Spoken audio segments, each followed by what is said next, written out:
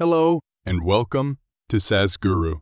In this video, we will learn how to create a 30-day trial org of Data Cloud. We will also explore the Data Cloud in the new org, perform basic verifications, and provide the necessary access via permission sets.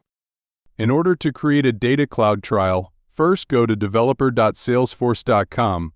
Click on Browse Trials on the top right. Click on Browse All Trails. Here, you will see the tabs View All, Product Trials, and Industry-Based Trials. We are going to look at industry-based trial orgs. Scroll down to Loyalty Management Free Trials, which come with the Data Cloud features. You will have two options. Click Compare two trial options. On this page, select Loyalty Management Free Trial Learning Org.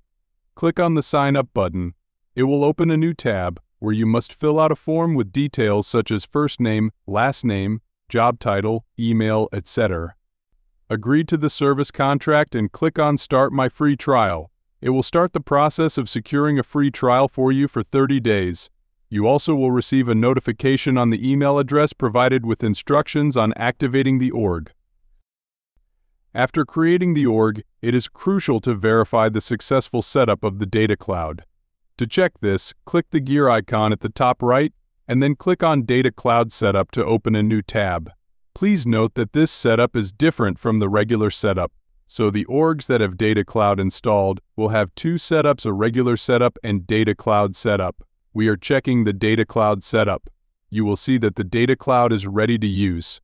Once the org is created, change the data model as suggested. Before we start injecting this CRM data into the Data Cloud, you have to provide access to a specific permission set, which is the Salesforce Data Cloud Connector permission set for the required objects and their respective fields. So for that, we will go to Setup. Search for Permission Sets. We'll look for the Salesforce Data Cloud Connector permission set. Next, click on Object Settings. Here, look for the contact object. View all access is needed and access for all the required fields. So let us edit this to give read access to all the fields of the contact object.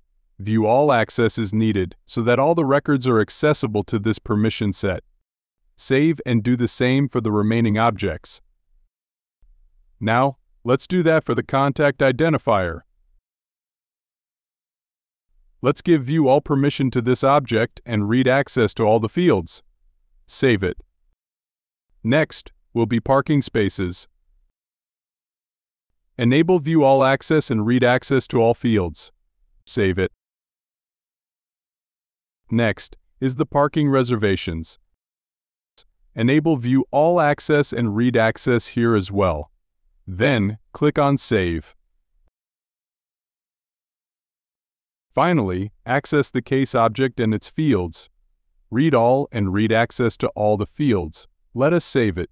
This will ensure that once the CRM data is injected into the Data Cloud, all the required fields and objects are accessible to the Data Cloud to pull in this information.